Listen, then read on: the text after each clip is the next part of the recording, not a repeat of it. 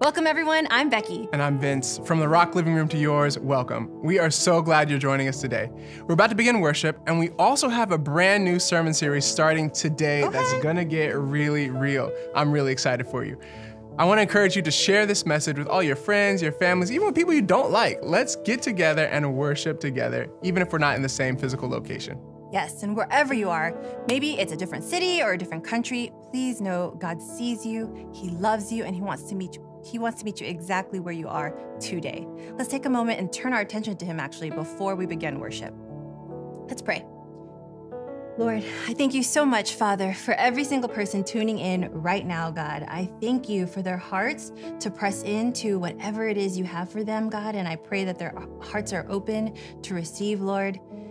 Speak to us in a fresh new way, Lord. May your will be done on earth as it is in heaven. In Jesus' name we pray. Amen. Rock Church family, come on, get up on your feet. We're gonna lift the name of Jesus. We invite you to sing with us, clap with us, from wherever you're watching, whether it's at home or anywhere in the United States or around the world. Come on, sing with us. Put your hands together like this.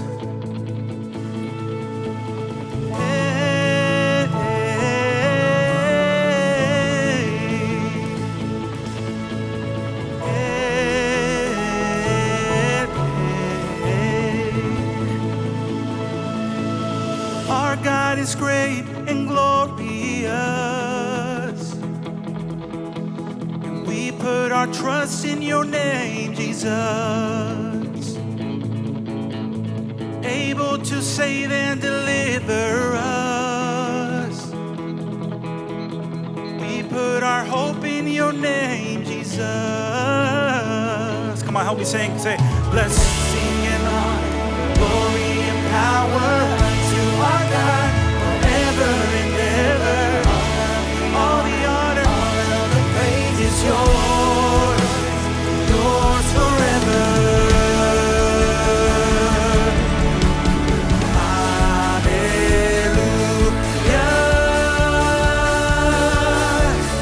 hallelujah, our God reigns.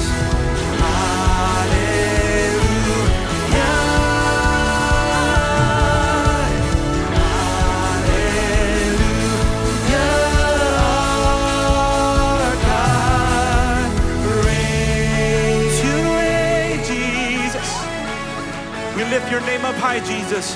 Oh God, you're worthy. Come on, family. Clap your hands with us, sing with us. Come on. 1, 2, 3, 4. Oh, oh, oh, oh, oh,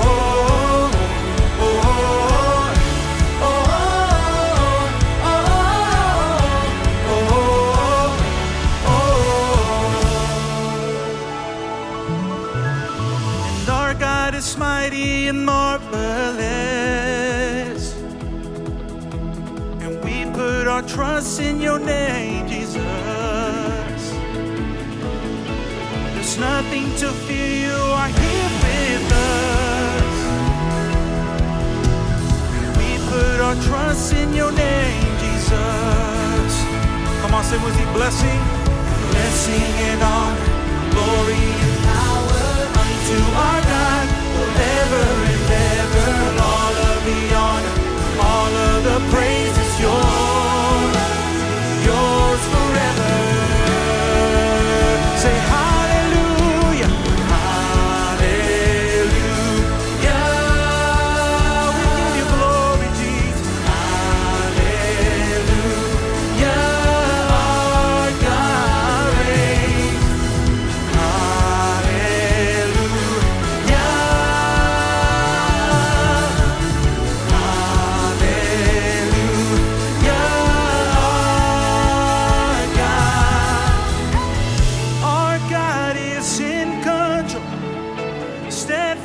Unmovable, nothing's impossible, 'cause our God reigns forever.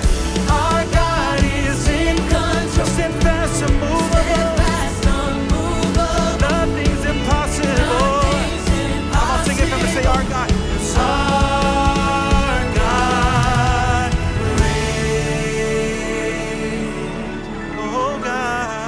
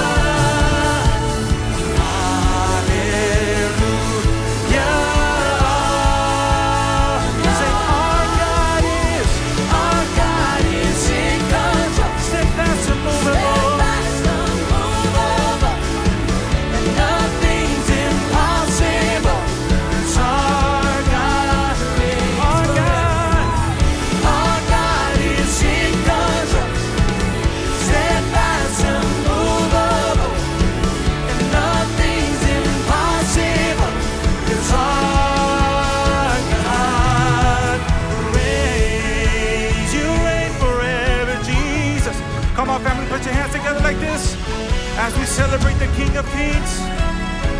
Come on, we invite you to join with us and sing. 1, 2, 3, 4.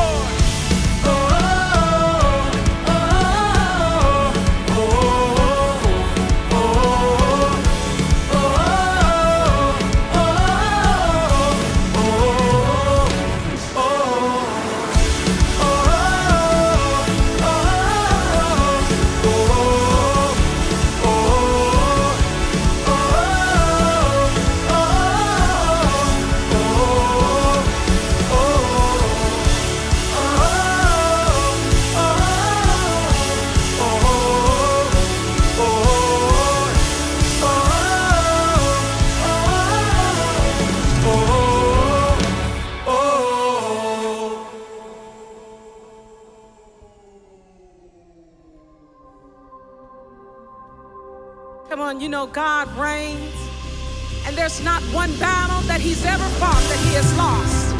So I want to encourage you today. He is on your side, and he will never lose the battle. Miracles when you move, such an easy thing for you to do. Your hand is moving right now. You are still showing up at the tomb of every Lazarus, and your voice is calling me out. And right now, I know you're able. My God, come through again. You can do all things. You can do all things but fail. 'Cause you never lost a battle. No, you never lost a battle. And I know you never will.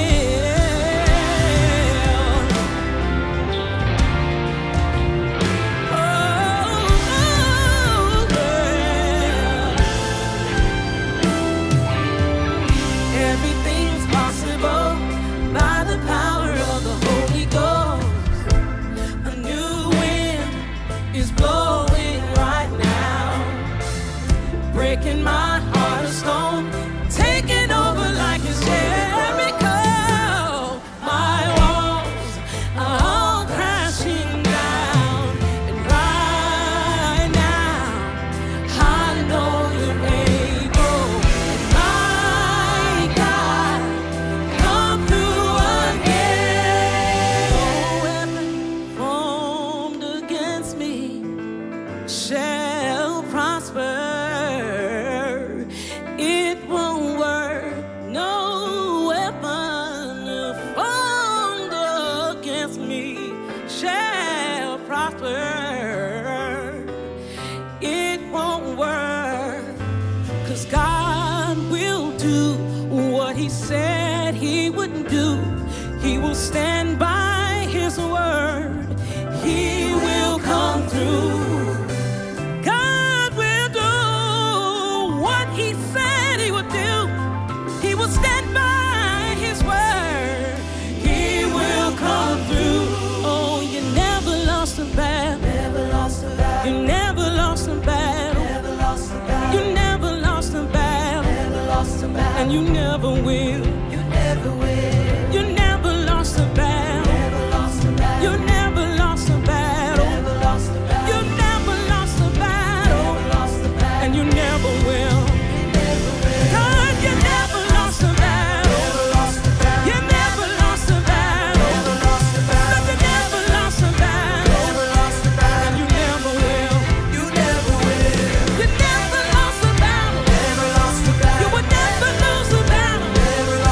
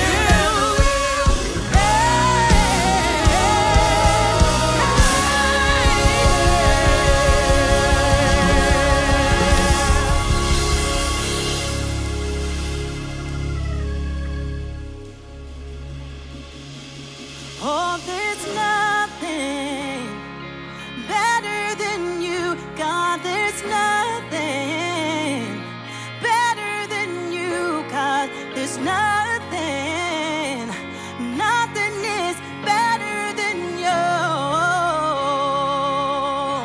See, I know it's true. Come on, church. See, I'm not afraid, no, I'm not, to show you my weakness, my failures and flaws. God, you see them all, and you still call me friend. 'Cause the God of the mountain is the God of the valley, and there's not a place your mercy and grace won't find me again. Oh, there's nothing better than you, God. There's nothing better than you, Lord. There's nothing, nothing is better than you. Nothing is better than you, Jesus. Oh, there's nothing, God, better than you. I searched all over, I couldn't satisfy my soul.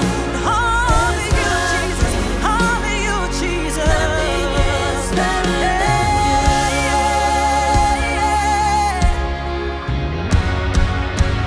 You turn mourning to dancing. You give beauty for ashes. You turn shame into glory. You're the only one who can. You turn mourning to dance. Oh, you turn my mourning into dancing. Beauty for ashes. Oh, you make all things new again. Turn shame into glory. 'Cause you are the only one who can. You turn grace into glory. Oh, you turn bones into armies. You turn seas into highways. You're the only one who can. You're the only one who can.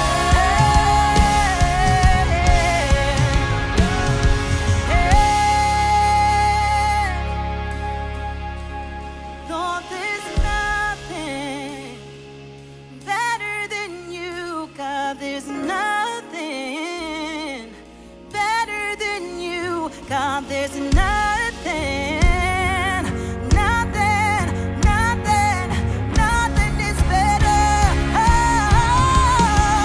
Oh, there's nothing better than you, God. There's nothing better than you, Lord. There's nothing, nothing is better than you.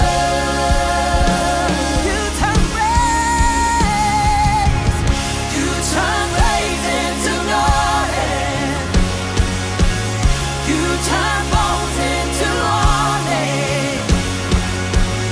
You turn seas into highways.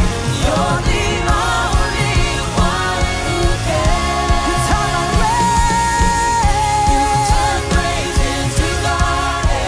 Oh, you turn these bones. You turn bones into armies. You make a path for me, Jesus. You turn seas into highways.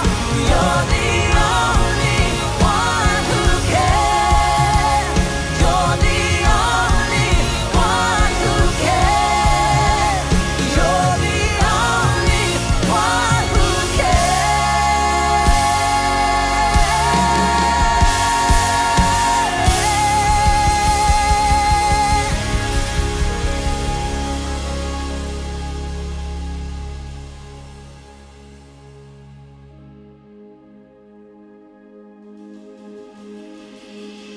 It's not over. It's not finished. It's not ending. It's only the beginning when God is in it.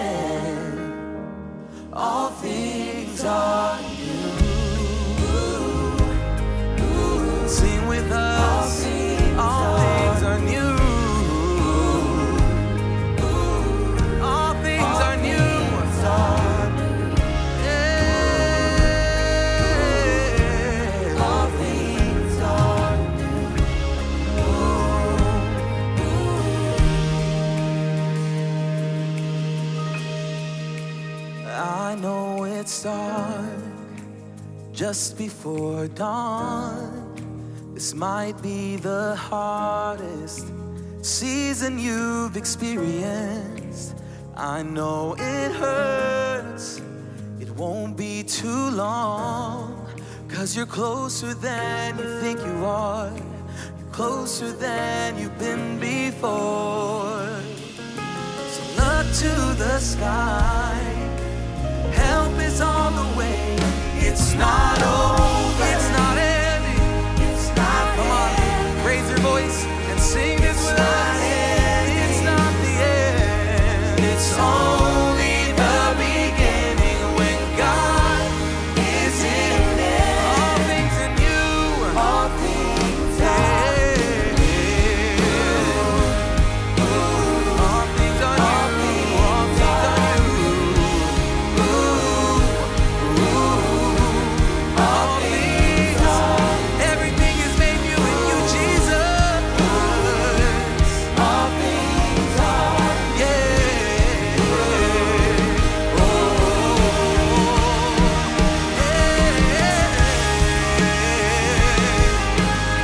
Everything is made new. Everything, everything. Oh, the ashes are turned into something glorious, Lord. You are always working, Jesus. Yeah. Come on, let's lift our voice. Let's sing this together. Something is moving, turning around. Seasons are changing. Everything is different now. Here comes the sun, piercing the clouds. You're closer than you think you are.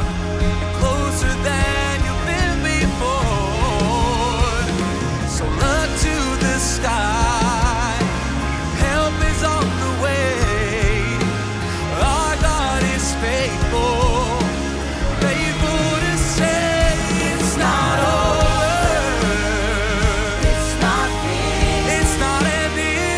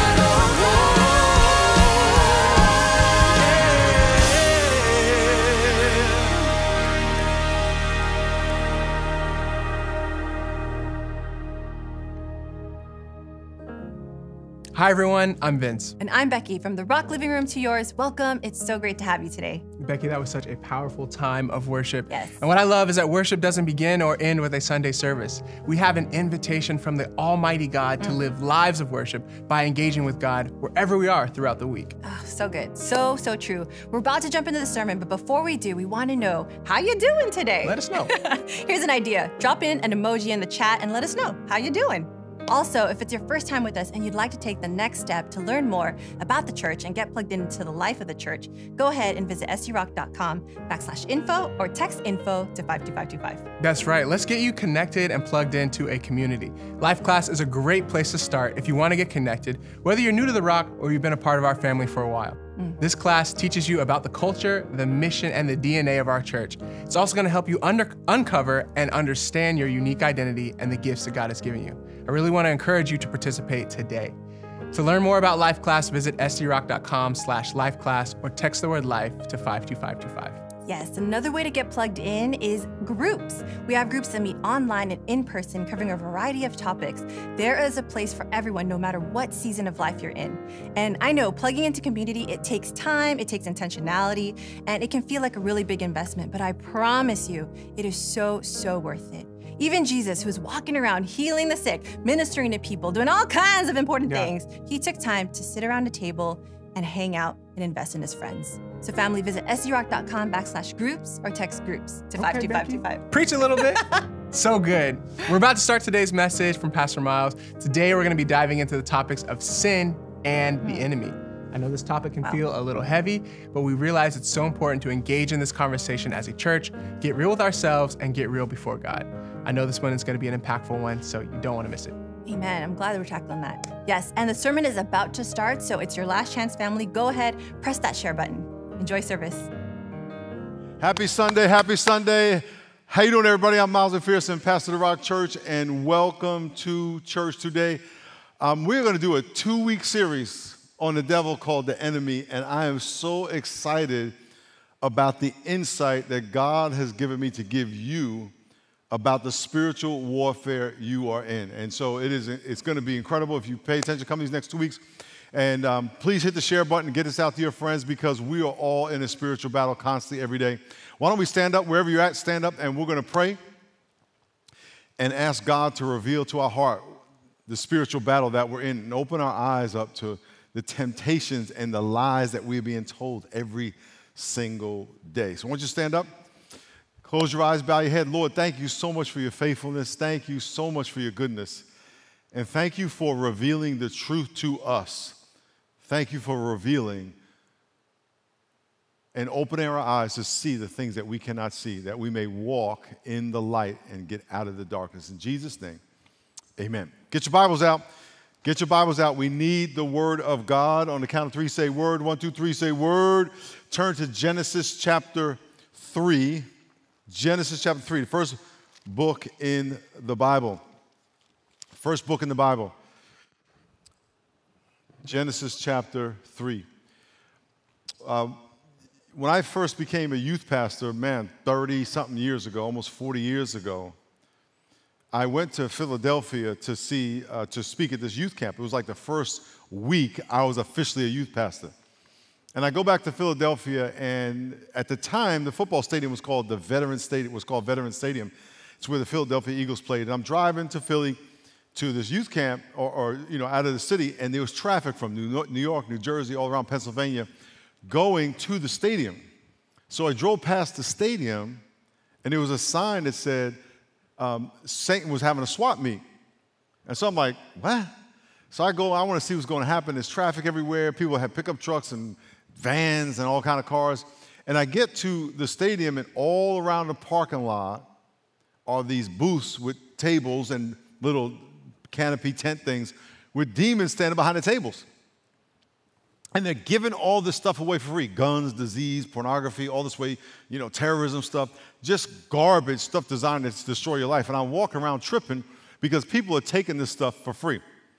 And they're walking around the stadium just grabbing stuff, putting it in their cars. And I'm looking, and in the middle of the parking lot is a stadium. And there's a sign that says, no admittance, Satan only. And Satan's on top of the stadium looking down at all the activity, all his demons. So I'm like, what are you doing? He said, oh, Miles, I'm destroying all these people's lives. I said, what do you mean? He says, well, all that stuff that they're taking is designed to destroy their life and bring death into their life. I said, well, what's in the stadium? He said, that's my number one weapon. I said, what do you mean? He said, well, I can't force those people to take that stuff and use it to destroy their lives and their families and their careers. I get them to do that by using my number one weapon against them. It's a weapon I use against every person, every day, all day. And every time someone sins, I'm using this weapon successfully in their life. So I was like, so you're telling me you can't force all these people, but you're tricking them and deceiving them with your number one weapon. He said, exactly right. I said, well, what is it? He said, well, if I tell you what it is, I'm going to beat you. You can beat me at my own game, so I'm not going to tell you. So I said, look, I'm going to read the Bible because all truth is in the Bible. And if you want to find the truth about something, God will reveal it through his words somehow. So I went to Genesis 1, Genesis 2, and I got to Genesis 3, and I'm going to read this story because we are going to discover the devil's number one weapon. Now, why is this critical? Because the devil is your enemy, and he uses it against you every single day. He is using it against you right now. He's using it against your mother, your family, your parents, all your kids, all your friends. Every person you know, he is using this number one weapon every single day, all the time. And every time you sin, he uses this weapon. Matter of fact, he can get you to look yourself in the mirror and say, this is going to be really bad for me, and still you will do it because that's how effective his weapon is. So let's read Genesis chapter 1, Genesis chapter 2. We're in Genesis chapter 3, and it says, the serpent was more cunning than any beast of the field which the Lord God had made. And he said to the woman, has God indeed said, you shall not eat of the tree of the garden? Now, Genesis 1, Genesis 2, God created the heavens and the earth, and he created man, he created the trees, the birds, the bees, the fish, and then he created man, and then he created woman in his image, and he told him to be fruitful and multiply, and he says, you can have anything in the world, just don't eat from that tree. And the Bible says that the devil was more cunning and deceitful than anything God had made. And he came to the woman and said, did God really say? Now, you have to understand the devil's character is known by the devil's name. Here are his names: destroyer, murderer, accuser, thief, liar, father of lies. Why would you have anything to do with someone whose names are destroyer, murderer, accuser, thief, liar, father of lies? My wife and I, when we were dating, we used to go to a club, and I would go to the bathroom and come back, and there'd be dudes talking to her. And I was like, this was before I was saved, I'd go crazy. I'd be like, wanting to fight right there. I'd fight 2 or 3 dudes, like, let's go outside. And luckily, they never took me up on it, but I was like really jealous and really aggressive. And I knew that those guys weren't trying to tell her to be faithful to me. They were trying to get her number. Whenever you talk with the devil, you are talking to a liar. You are talking to a destroyer, a murderer. It's like if you're a young lady, you're in store and some guy wants to talk to you, and he asks you your name, and you tell him your name is Mary, and then you ask him his name, and he says his name is Player. Are you going to date that dude? You shouldn't. So whenever you have a conversation with the devil, you're having a conversation with a murderer, a deceiver, the father of lies. And look what he says to Eve. Has God indeed said? If you do not know what this says, he will tell you his version. This is why you need to read the Bible, memorize the Bible, live the Bible, talk about the Bible. Because if you don't know the truth, you're going to believe a lie. You're going to believe a lie. And then he says to the woman, she says, we may eat of the fruit of the trees of the garden, but of the fruit of the tree which is in the middle of the garden, God has said, you shall not eat, nor shall you touch, lest you die. That's what she said. Now, God didn't say anything about touching it, but I'm going to give her A- on Bible memory. But here is the number one weapon of the devil. The serpent said, you will not die, for God knows that in the day you eat, your eyes will be open, and you'll be like God, knowing good and evil. Here is the devil's number one weapon. It is a twofold lie. You believe this every single day. You believe this every single day, all day. Every time you have a lustful thought, a prideful thought, every time you tell half-truth, every time you do something you know you shouldn't do, you are falling prey to this twofold lie. Number one, that sin has no consequence. You believe you're going to get away with it. Now, if you lie knowing you're going to get caught and punished and you do it anyway, you're just double stupid. But in your mind, you're thinking, I think I'm going to get away with this. You look at stuff on your phone, I'm going to get away with it. When you don't tell the whole truth, when you fudge information on your taxes, I'm going to get away with it. And then you also believe that you can be like God and be in control of your whole life. You cannot be in control of your whole life. And all day long, the devil's saying, you ain't going to get caught. Take control. You ain't going to get caught. It's your life. It's your body. It's your career. That's your money. That's your house. No, it's not. You have no idea when you're going to die. You have no idea how you're going to die. You have no idea what's going to happen in 5 minutes. You have so little control over your life, and yet the devil would put it in your head that you can have control over your life and that you can make a decision on right and wrong. God doesn't want you making decisions on right and wrong. He just wants you to obey him. Give you an example. You could be walking down the street and there's a homeless person there asking for money. And you think, well, it's the right thing to do to help. And God may tell you no, and the next person yes, because what God's doing in that person's life and what God's doing in your life, your job is simply to obey. I was in Mexico 30 years ago when I was a youth pastor, and we had these kids in Mexico that we were down there to bring some food and clothes and work with some kids in the orphanage. And I'm standing outside the church, and this little girl comes up to me, and she says, zapatos, yo quiero zapatos. I want shoes. But we had bags of shoes. She had a little dress on, a little ponytail. She was probably about 4 or 5 years old. She had no shoes on, standing in the mud. It was rainy. It was chilly.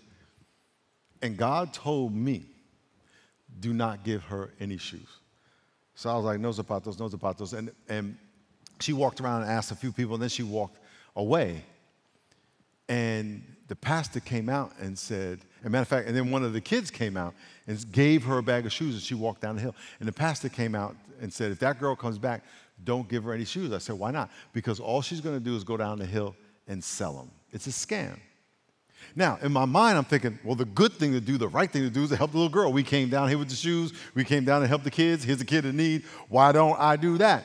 See, how could I be wrong? God, what do you want me to do? So it's not about us deciding right and wrong. It's about us knowing what God says, and then in the moment, God, how do you want me to apply your truth? So the number one weapon of the devil every single day is, one, that your sin will not bring you any consequences, and two, you can be in control of your own life. So what do you do? Let's read the story. It says, so when the woman saw that the tree was food, verse 6, when the woman saw that the tree was good for food, pleasant to the eyes, a tree desirable to make one wise, she took of its fruit and ate, and she also gave to her husband, and he ate. And the eyes of both of them were open, and they knew they were naked, and sewed fig leaves together and made coverings. This is amazing to me. God makes man, and the Bible says that they were naked, but they didn't know it till after they sinned.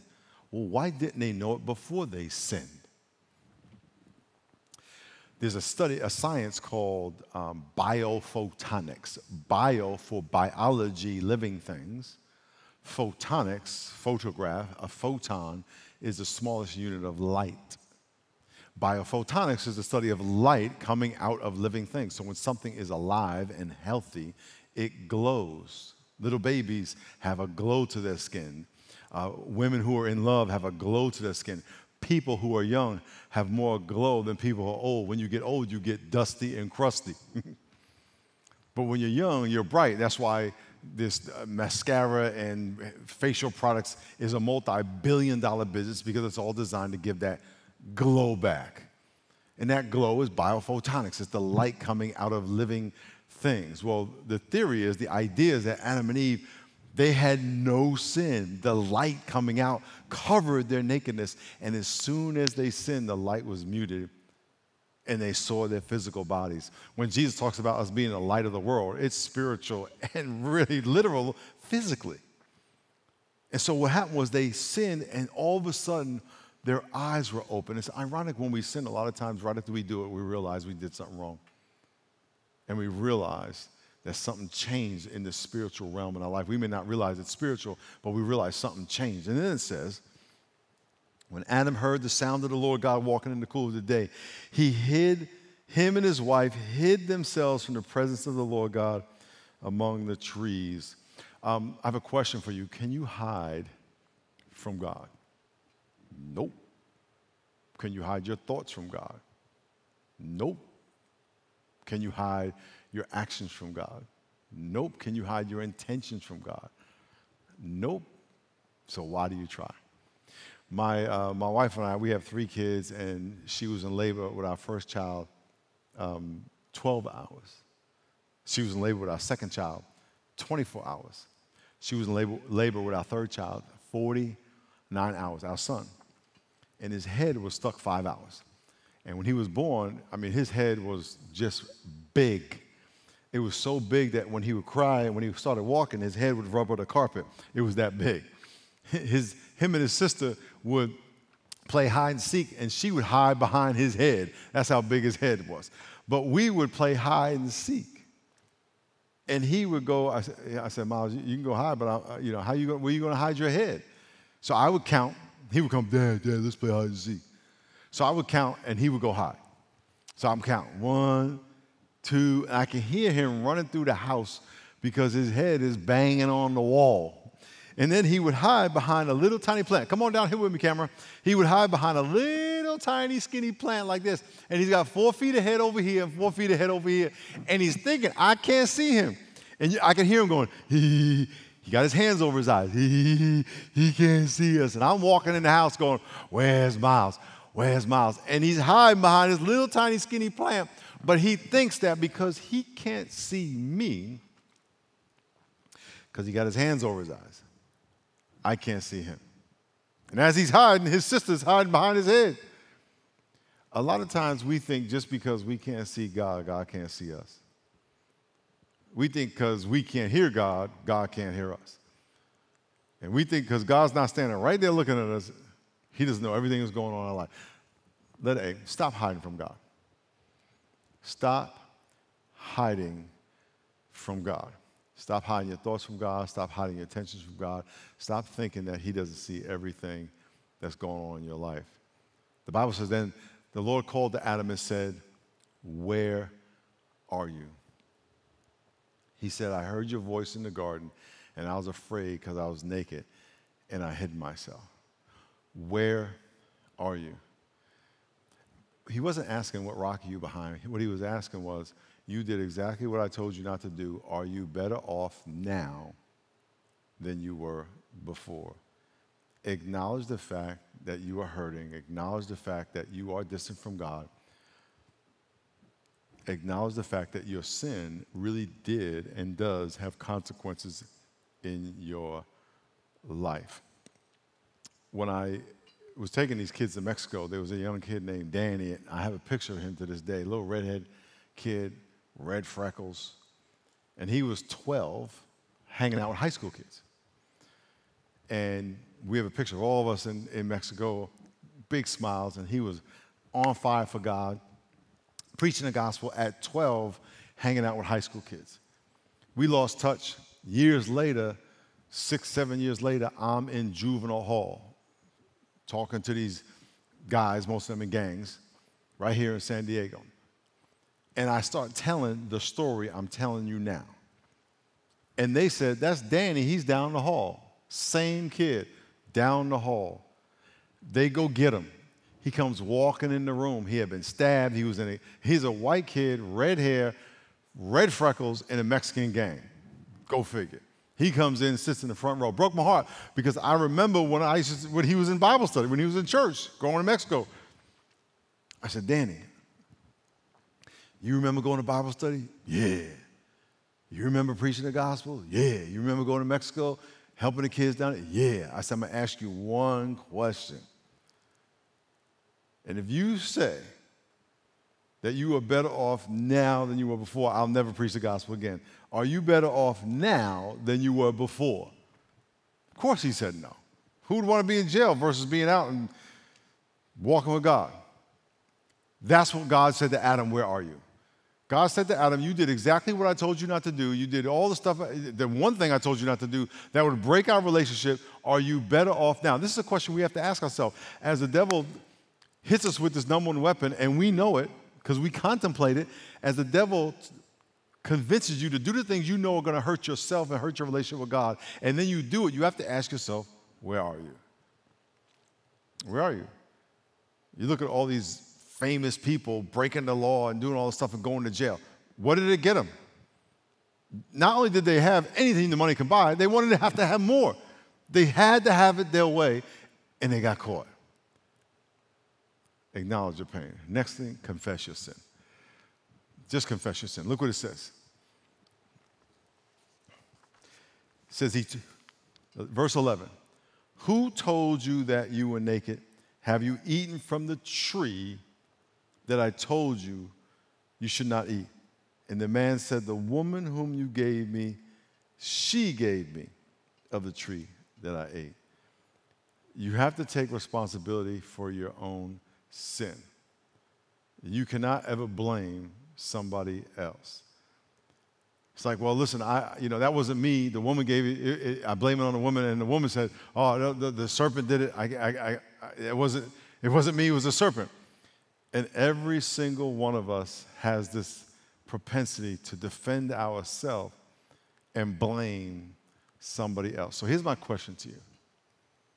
If you think about your life, if you think about what you do, how you live, what you eat, what you do in your off time, what you watch on TV, what you watch on the internet, the things you think about, how you talk to people, how you talk about people, your spiritual disciplines or lack of spiritual disciplines, how much of that is instigated by the devil's number one weapon? How much are you trying to get your way, cut corners, have your cake and eat it too, instead of just obeying God? The enemy, the devil, is so slick and so patient, and all he has to do is trip you once and let you get used to that, trip you again, let you get used to that, trip you again, let you get used to that, and next thing you know, your life has gone way over here, and then like a mousetrap, bam, the hammer falls. But it was gradual. There's a metaphor about PR and marketing that they say you take this big, gigantic rock, you take a little tiny hammer, and you hit the rock. The big, gigantic boulder, hit it again. And just keep tapping it. Just keep tapping it. You don't have to hit it hard. And every time you tap it, a little crack. A little crack. A little crack. And one day, they're going to do this. And the whole thing falls apart. That's what the devil's doing. He's just tapping you. And it all starts and ends with his number one weapon. He is telling you and convincing you your sin will not bring punishment. You can get away with it. Number two, you can be like God. You're smart enough. You're talented enough. You can do whatever you want. I'm telling you, the Bible says the penalty of your sin is death. All of us have sinned, and all of us listen to those lies, and we slip up. The penalty is death, the end of something that's living. And here's Adam and Eve walking with God, created in God's image, covered in light, walking in God, and next thing you know, they're hiding behind a rock. The intimacy with God was destroyed. Their innocence between God destroyed. Their trust with God destroyed. All that death happened. And then they got kicked out of the garden, so their ability to be in the garden was destroyed. All that died on, and then death came into the world. The death resulted, we still impact. So here's the thing. The Bible says that all have sinned and fallen short of the glory of God. You and I have sinned, and we can never be good enough on our own. The Bible says the penalty is death, relationships, health, vision, opportunity, jobs. All this death comes when we believe that our sin has no consequence. But here's the good news. Jesus Christ died on the cross. He paid the price for your sin. He died. And then he rose from the dead. And if you would like to give your life to him and receive salvation and be set free from the lies of the devil, it doesn't mean he won't come after you, but now you have the power with the Spirit of God. You have the power and the eyes to see what he's doing. If you want that for your life, I want you to pray this prayer with me. Now, when you pray this prayer, it's not you're not checking the box. You're actually surrendering your life to Jesus. There was a guy who walked across a tightrope. It's a long wire that went across this waterfall, and it took him 3 hours to walk across a tightrope. Got to the other side, said, I'm going to go back and do it again. I'm going to put a wheelbarrow on top, fill it with dirt. And he asked the crowd, do y'all believe I can do this? They said, yes, we believe. So he put the wheelbarrow on top, put the dirt in the wheelbarrow, and started walking. And he looked down at this little boy and said, do you believe I can take this wheelbarrow across this wire? And the little boy said, I believe. And he dumped the dirt out and said, get in and go with me. When we pray this prayer, if you're saying you want Jesus to forgive you of your sin, open your eyes, empower you to resist the devil's number one weapon, you got to get in the wheelbarrow. And you got to stay in the wheelbarrow, because it's only through the power of God that you're going to be able to withstand the lies of the devil. So I'm going to ask you to bow your heads and close your eyes. I want you to think about your life. I want you to think about how much the devil has been deceiving you, lying to you, ripping you off, all the things that have died. And I want you to think how much God loves you and how much he wants to set you free. Lord, thank you so much for everybody listening. Thank you for the people who want you to forgive them. If you would like to ask Jesus to forgive you of your sin, as simple as A, B, C. Pray this prayer with me. Say, dear God, I admit that I am a sinner and that the penalty of my sin is death. I believe that Jesus loves me and died and rose from the dead, and I confess my sin to him. Jesus, please fill me with the Spirit of God. I surrender my life to you. In Jesus' name, amen. If you prayed that prayer, please text the word SAVE to 52525. We want to help you on your journey in your relationship with God. Congratulations. This is the most important decision you can ever make. It changed my life. I've seen it change millions of people's lives, and I know God's going to trust you. And let me tell you something. You have to keep your eyes open so you can see when the devil's testing you, lying to you, tempting you, because it's going to come as soon as I stop talking. If not already, he's already speaking in your head. Amen? Listen, this is the part of service. I want to give you an opportunity to put God first in your giving. In your giving. I have a question for you. Do you think that as we take the offering, that when we take the offering, it matters if God is first in your life? As we prepare to take our offering, I want to highlight one of the lies of the devil. When it comes time to give, the devil will tell you, take care of yourself first and give God what's left over. That's a lie. Do you think that it matters to God whether you give to him first or not first? I'm going to tell you it does. Look what it says in Proverbs chapter 3, verse 9. Honor the Lord with your possessions and with the first fruit of your increase. If it's a tithe, it's 10%. The first 10% of your increase. Why? So your barns will be filled with plenty. So he can bless you, and we'll bless you honoring him, and he will honor you. So your barns will be filled with plenty, and your vats will overflow with new wine. Putting God first in your giving puts everything else second. God has to be first. If he is Lord, that means he's first. If he's master, that means he's first. If he's your creator, that means he's first. So number one, putting God first puts everything else second. Putting God first is an act of honor. Honor the Lord with your first fruits. I am putting God a highest value on who God is. It is an act of honor. And third, putting God first secures the appropriate blessings. Your barns will be filled and your vats will overflow. So as we give, if you want to give, text the word GIVE to 52525. I want you to give as though God is first and have a habit of always honoring God first with your finances. So let's pray. Lord, thank you so much for your faithfulness. And Lord, I pray that we would have a heart to put you first in our life as you have blessed us so much in our life. And I pray you bless the offering. I pray that you move on people's hearts and that they would declare freedom from the lies of the devil that is even in their head right now. That if they give, they're not going to be able to get things that they want, and then you're not going to bless them. I rebuke those lies in Jesus' name and set them free and declare freedom over their giving and their generosity. In Jesus' name, amen. God bless you. That was so good, family. As I was listening, I just kept thinking about that prayer David prayed in Psalm 139 where he said, "Search me, O God, and know my heart." That's a really honest prayer. Yeah. He was approaching God with humility and asking him to reveal what was really going on deep in his heart. We have that same invitation today. When we do that, God is faithful to meet us with so much grace. And that is the truth of the gospel.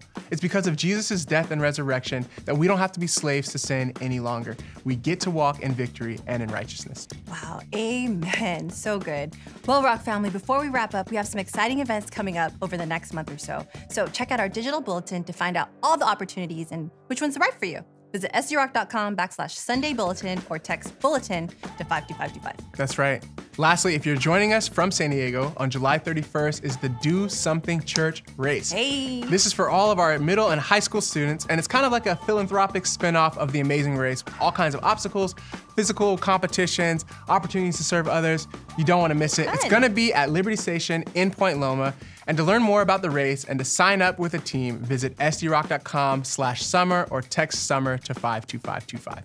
Well, Rock family, we hope you've had the best week. Be sure to follow us on social at The Rock San Diego and head over to our YouTube channel for more Rock messages and content. We love you so much, family. We'll see you soon.